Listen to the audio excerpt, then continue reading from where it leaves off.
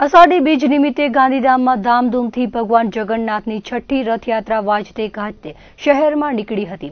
જય જગન્નાથ સેવા ટ્રસ્ટ દ્વારા રથયાત્રાનું ભવ્ય આયોજન કરવામાં આવે છે, ત્યારે ભારે પોલીસ બંદોબસ્ત સહિત ભક્તોના ઘોડાપૂર સાથે અને માર્ગોની બંને તરફ પ્રભુના દર્શન માટે ઉભેલી મેદની વચ્ચે આન બાન અને શાનથી ભગવાન જગન્નાથની રથયાત્રા ગળપાદર ગામેથી નીકળી હતી અને સમગ્ર ગાંધીધામ શહેરમાં ફરી હતી। ભગવાન જગન્નાથજીના સાજ શણગાર સાથે વાજતે ગાતે નીકળેલી રથયાત્રામાં ઓડિશા સમાજના લોકો મોટી સંખ્યામાં જોડાયા હતા। ઉપરાંત શહેરની ધર્મપ્રેમી જનતા અને શ્રદ્ધાળુઓ મોટી સંખ્યામાં ઉમટી પડ્યા હતા।